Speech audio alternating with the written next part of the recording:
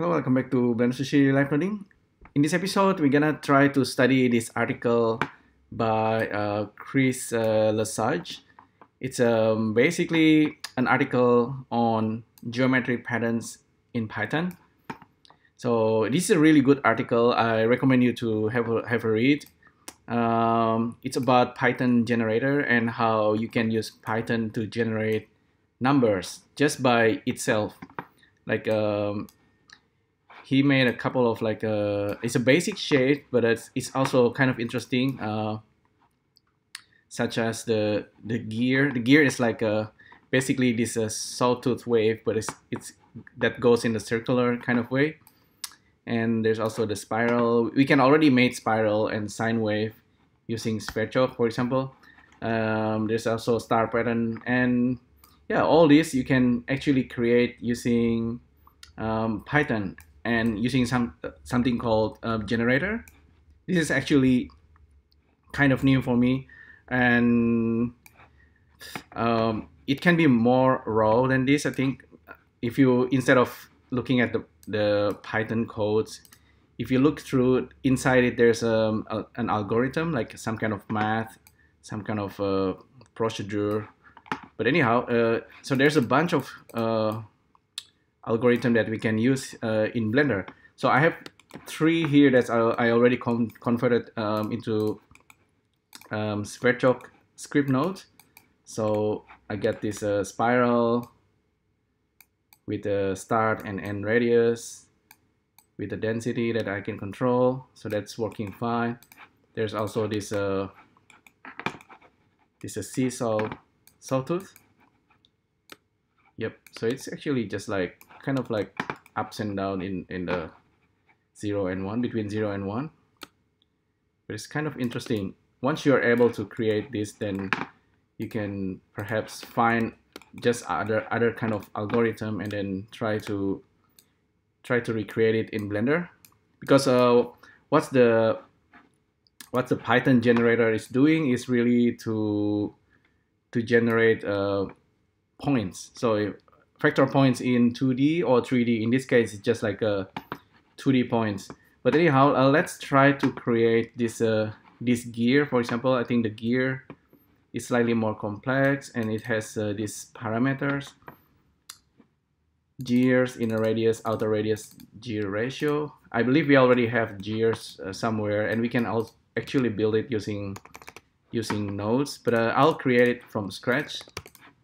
File, save as sv gears demo. So it's just a different way to think of procedural pattern and try to generate it. So of course you can approach this problem in many different ways, but this is very interesting. So I'll call this snl gears.py. It's going to be snl script node light, and I already have some kind of template here, of course, but I need to make some kind of modifications, because currently what it's doing is, if I source this, it's generating the sawtooth pattern, right? If I use the UV connections, connection simply connects the dots, so it creates that. But we want to turn it into this gear. Of course, you can have a read and have a study of this, but I will just gonna copy paste, and later on we can see this is like a Python code that generate lists of numbers. So I'm just gonna paste it here. It's the functions that's generating the gear. Save. So I need to make sure I have the correct parameter. So gears, inner radius, outer radius. Okay, gears. I'm just gonna copy this very quickly. I call this gears, and then default maybe 8, or maybe 7, and then nested, doesn't matter. And then we need to have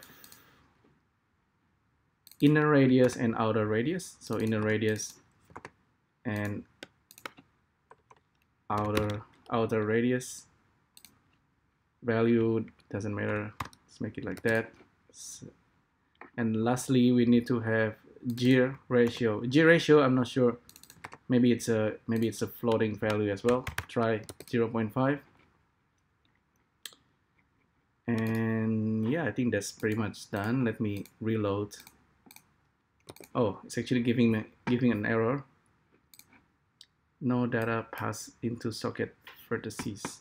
Oh, okay, because the functions has changed. The function name has changed. It's become gear pattern and with all these parameter. So I'm just gonna drop it here under the function list. Because what's really happening is that if we just copy all this and then paste it into Python console, this is all our functions, right? With import math, if we just run it here, yeah, all right. If I use a text, and then if I run the functions, just like the example here, if I run a script, what I will get is just like it's telling me, okay, this is just a function that you're trying to run. But if we print it out and put it inside a list, it's gonna list out all the numbers that it's generating. There you go, that's all the vectors. It's actually XYZ kind of values that you can use in Sverchok, of course. So that's the original code.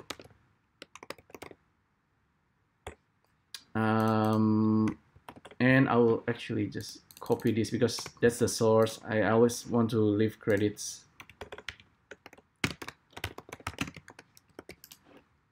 Probably at some point, Chris Lesage, probably either he find the algorithm and then kind of translate it into Python, or he made it himself. Anyhow, let's get back to our SNL gears. We already assigned the code here, so reload. Hopefully this works. Oh, still giving me an error. No data passed into the socket.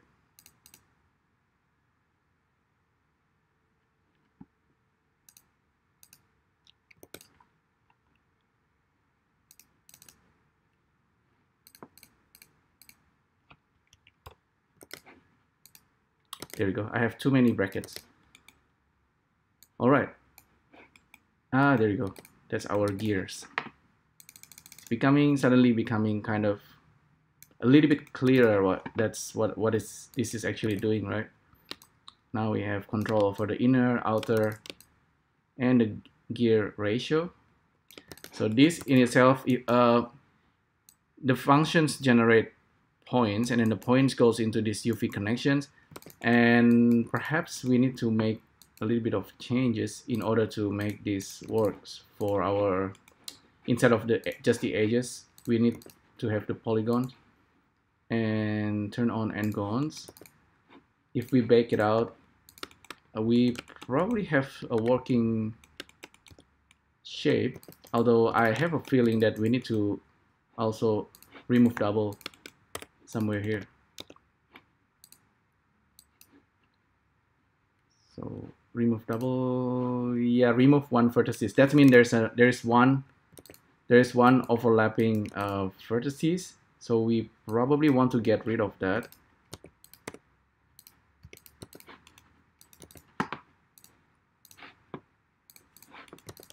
So if we list item,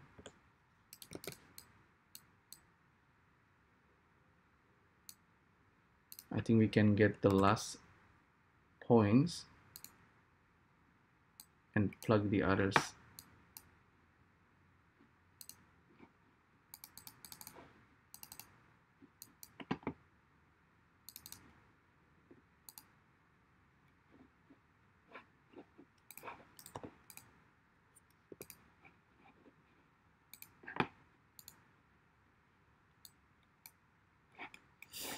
Yeah, I think this is correct.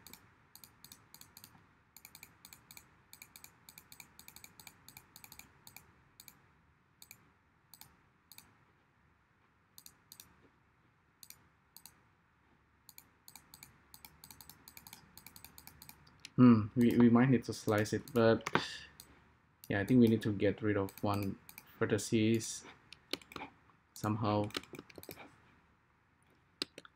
The easiest is, of course, just to plug in remove double here, but it's not the most elegant because we just need to get rid of one. So this will work. Just bake it, and this you can just use a solidify. But of course, we also have solidify inside Sverchok.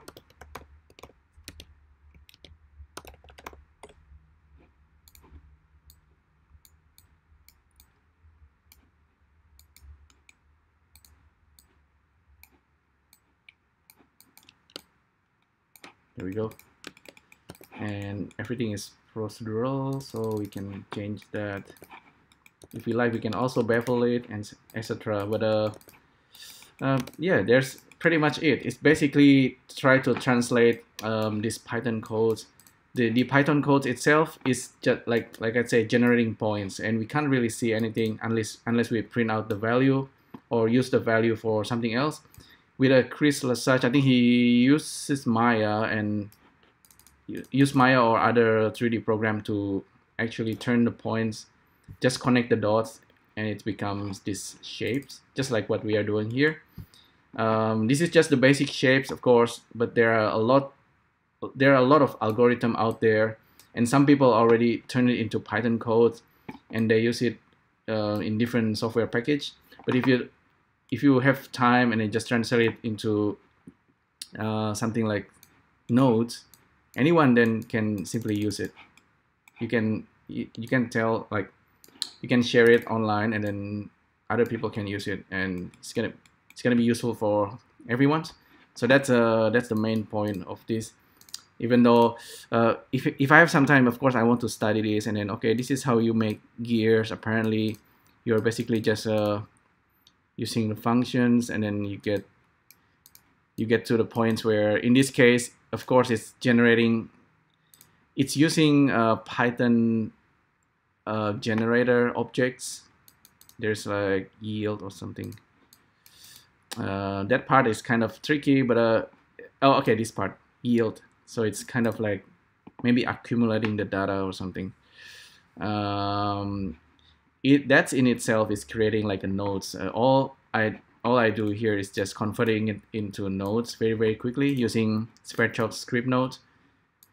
In the end, you get something like this. I will share all the converted nodes at GitHub. Hopefully this one is useful. Let me know what you think, and I'll see you next time. Thank you. Bye.